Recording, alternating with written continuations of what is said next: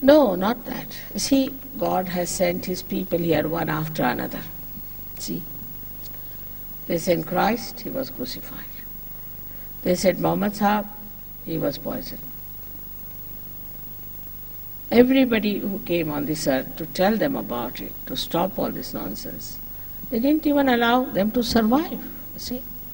And also you should know that there are many people who are after my life because I don't take any money.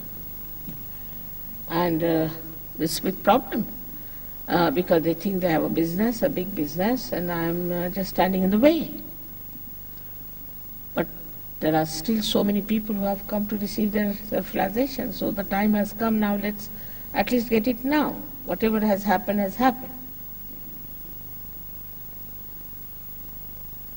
It's a thing that they do not seek the truth.